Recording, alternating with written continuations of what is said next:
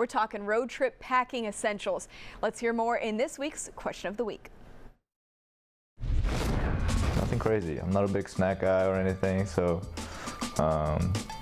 just make sure I have enough boxers, I guess, and socks. Got little things like chapstick, deodorant, you know, all your essentials. Got to be clean out there on the field. But then I also have like Tylenol, an extra iPod just in case mine stops working. It's got all the songs downloaded. You know, you can't have your music messing up before war, you know. But little things like that I've literally had this bag. It's, you know, obviously updated the stuff, but had this bag since maybe my rookie year.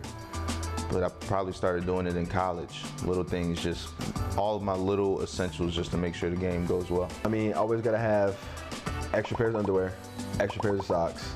And then after that, I mean, I feel like I can get through anything. I mean, I always make sure I have my toothbrush and toothpaste, but pretty much those things, as long as they're in there, then I can handle everything else, yeah. Glad to know I'm not the only one who packs an unnecessary amount of underwear for road trips, but for me, I've always got to bring my trusty neck pillow by plane, by car. What about you, Harry? I'll say for us, it was always that Popeyes chicken. It was a rookie's responsibility to bring that Popeyes. One year, Kelly, we had a rook, didn't bring that Popeyes. Our wide receiver test, nobody in the wide receiver group did the test because the rook didn't bring that Popeyes. We set the tone, and we set the tone together as a group. So you got to have that Popeyes, but were there any other snacks? I know you told us before that you like to have Sprite pregame, but any other snacks on those road trips? Sprite, Popeyes. That's it.